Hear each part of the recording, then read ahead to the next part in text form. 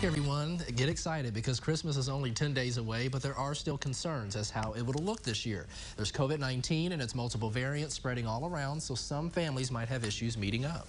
That's right, and with that said, even if you're apart from some of your favorite people this year, you can still enjoy those special moments together.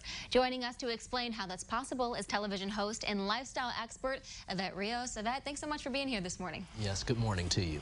Oh, so excited to be with you guys. Thank you.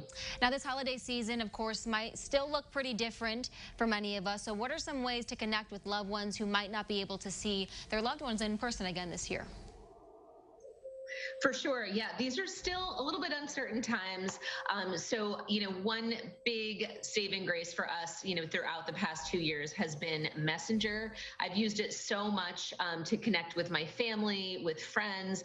And this year they've launched so many cool new features. They've got all kinds of augmented reality backgrounds and filters that you can use when you're doing group video calls. It is so super fun. They've got Santa hats and beards that you can put on, ugly sweaters. I mean, there is just so much to choose from, and it just makes any conversation that much more festive and filled with joy.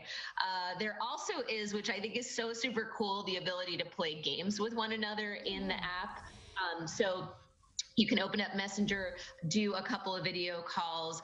By the way, you can have up to 50 people on one group call, which is pretty amazing. And you can play games. You can play Heads Up, for instance, which you may have seen on The Ellen Show, which is so super fun. There's another game called Truth or Dab that's also really fun. So it just gets the party started and makes any kind of virtual connection that much more enjoyable.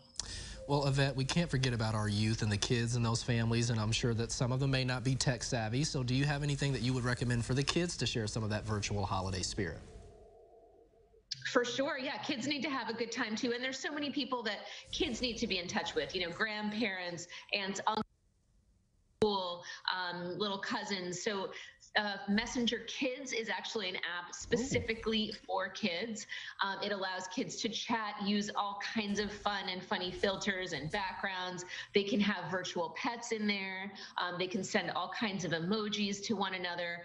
And one super cool feature that there is this year is that your child can text and chat with Santa, and you as the parent can be Santa. So you can ask them all those questions that maybe only Santa would get the real answers to, and maybe finally you'll find out whether they think they're naughty or nice. So I think that's just a fun way to continue the holiday magic virtually.